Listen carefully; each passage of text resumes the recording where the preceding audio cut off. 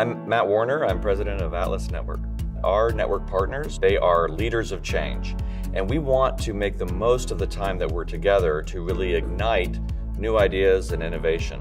So we'll be introducing more and more sessions at our events where all of our network members engage in some important questions and work together and challenge each other to come up with new and innovative ideas to expand our collective vision for what is possible. We're seeing a lot of shared concerns across different regions. With declining democratic norms around the world, people are concerned about the role of civil society and the opportunity for civil society to be able to engage in public policy processes. We understand that our role is not to figure out what other people should be doing.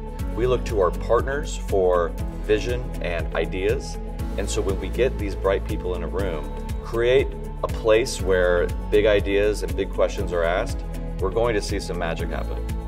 Ideas about what our organizations can and should do in order to strengthen liberal democracy and increase freedom around the world is an iterative process that involves lots of individual agents, but there is an effect that happens when they are all engaging and learning from each other.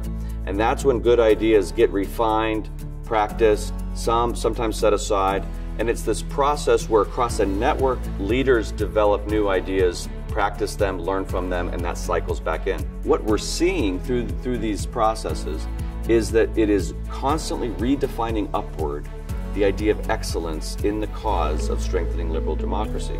That process can only achieve that kind of up-leveling through these kinds of exchanges.